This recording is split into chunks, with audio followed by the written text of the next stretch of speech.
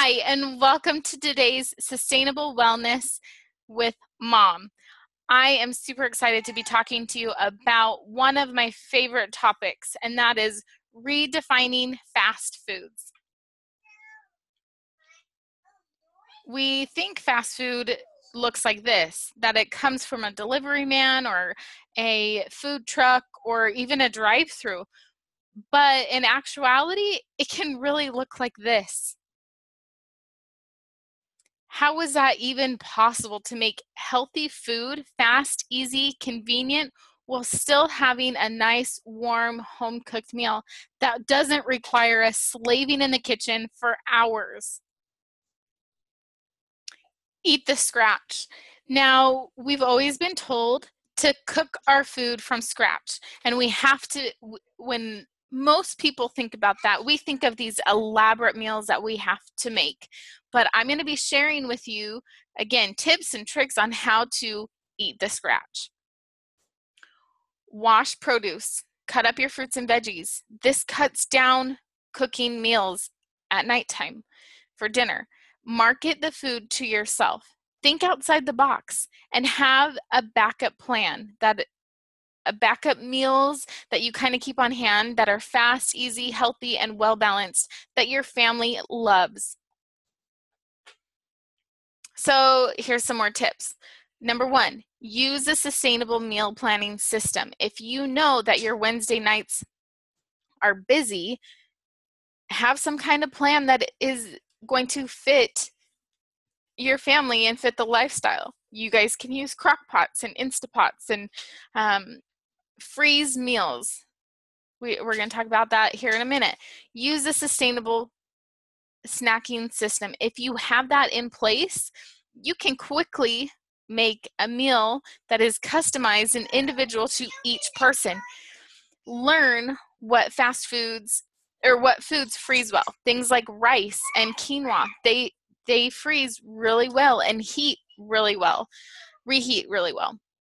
Learn to eat raw foods. Most people think, oh, I have to make this elaborate meal every single night, when you can be having a nice grilled chicken salad or something that is going to provide your body with A, the nutrients that it needs, B, it's going to help satisfy you, and C, you're going to feel awesome after you finish eating it. And like I mentioned before, have a plan B. Now, while you're learning to cook from scratch, I recommend only trying one new recipe a week. That way you keep it simple and easy, and you know what your family likes and enjoys.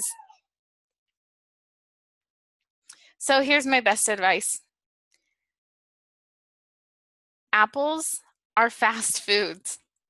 Leftovers are fast foods. An Instapot can help your food become fast. You'll see in this picture that I have a rotisserie chicken. It's a whole chicken. It took 20 minutes to cook and will feed my family at least 2 meals depending on how we use it. One pot or pan meals. Throw everything in a pan, cook it up, and you're good to go. I threw my chicken in for this one, let it kind of sear, and added in my vegetables. I have sun-dried tomatoes and asparagus in this. If I had some rice, I could easily reheat the rice from the freezer and add some soy sauce, and that would be a quick, easy meal.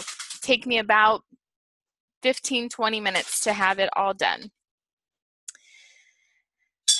Peanut butter and jelly. This is a peanut butter and jelly sandwich on sprouted bread. Prepackaged salads. This is one that I got from Costco.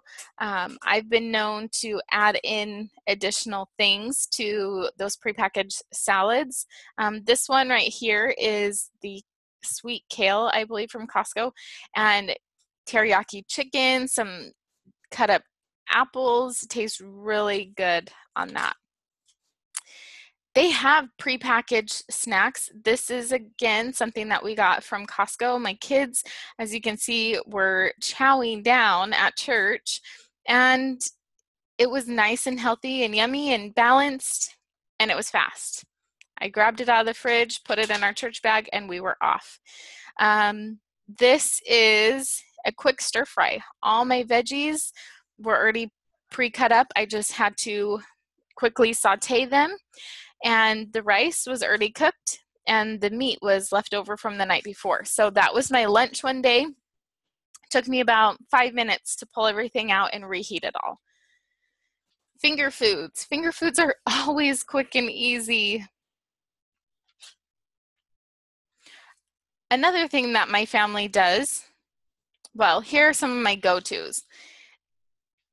If I'm at home and I'm like, I have not thought of dinner, we typically eat some kind of rice bowl, quinoa bowl, and it's typically Mexican style. We love Mexican food. So you'll see here, I have a couple different versions just based off what I had in my fridge and already in my home.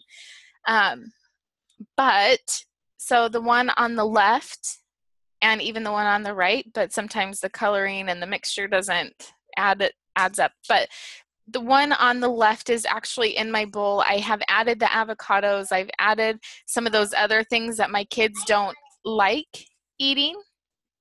But you can see there are kidney beans, pinto beans, black beans, rice and quinoa, tomatoes, bell peppers, and avocado. You can serve that over a bed of rice.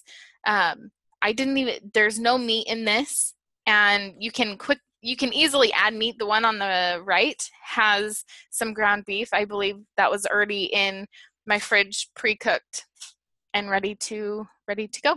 You can add them you can make it into a salad like I mentioned. You can add them into a burrito. Just super easy, super yummy. And I love adding in cilantro if I have it. If not, just a quick seasoning is the rice vinegar. I can't believe how much flavor it adds to this. And people ask me how much I add, and I don't know, anywhere from a quarter cup to about a half a cup. I just mix it in and kind of taste it and see what it tastes like and if it needs more. So my tips for you is to keep it simple, keep it sustainable, and you'll be good to go.